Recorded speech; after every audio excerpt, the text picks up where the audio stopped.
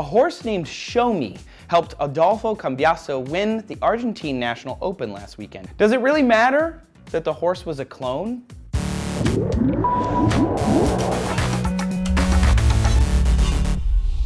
Hey y'all, Trace here for D News with some insight from the world of polo.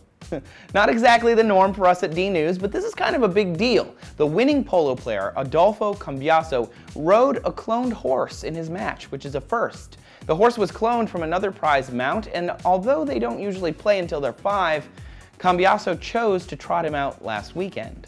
Cloned animals aren't anything new per se. Dolly the sheep was cloned very famously back in 1996, and although she wasn't perfect, the technology has come a long way in the years since. In 2010, the first polo pony was cloned, and now the cloning of mounts has become a big business. The breeding of horses leaves their genes and abilities to chance, with the hope that a mother will produce a fantastic offspring from a winning stud.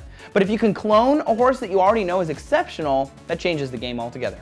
In fact, companies are already starting to worry, refusing to sell too many clones of the same horse. They wouldn't want 4 clones of the same star competing against each other on the same field. Other companies in other industries are taking advantage of cloning too.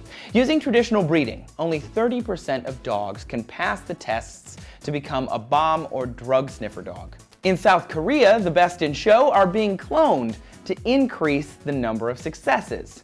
And by the way, in case you didn't know, they also clone cows for beef. Cloning isn't some kind of mad science, guys. Nature has been cloning things for millennia. Self-pollinating plants, identical twins, earthworms, and some trees are all naturally occurring clones. Cuttings of banana plants are used to create cloned plants. So we eat cloned bananas all the time. So let's not do any fear-mongering here. Cloned animals are born the same as any other animal, but they're made up of 98% of the genetic material of a donor, the animal being cloned. The key to our sports story here, says the breeders, is the clone is only born the same.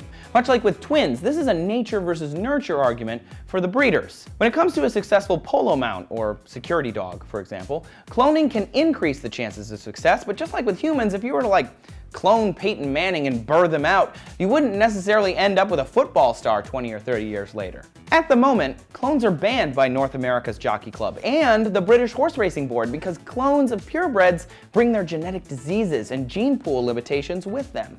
This is why we haven't had clones of Secretariat or I'll Have Another, other old winners. Though, come to think of it, I'll Have Another would be kind of an awesome name for a clone. The bottom line, I think, for this whole story is how the heck do you play polo, guys?